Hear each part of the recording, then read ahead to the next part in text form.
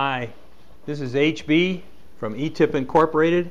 We wanted to introduce our diesel fuel filter preheater that prevents gelling on the vehicle or on the stationary engine, genset, etc. It actually provides an electric blanket for your fuel filter, diesel, biodiesel. Wraps the filter, 2.5-inch diameter up to 4-inch diameter filters can be served with this. We use springs and nylon ties. You hook on the springs, draw up on the nylon tie, hooks on each side. This is the 12-volt version, wires right into the electrical system on the vehicle. When you start up in the morning, it's similar to glow plugs. Give it 2 to 3 minutes to heat and then go ahead and crank.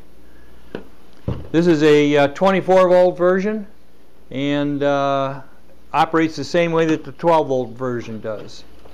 This is another version. It has a 120-volt cord in addition to a 12-volt system.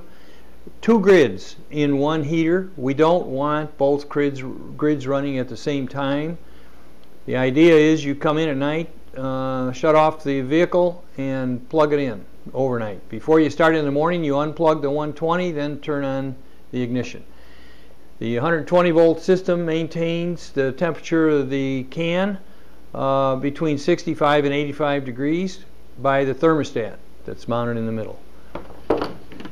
We also have a straight 120-volt. It's intended for stationary engines, gensets, and so on. It's controlled entirely by the thermostat, and it uses the same mounting system, springs and nylon ties.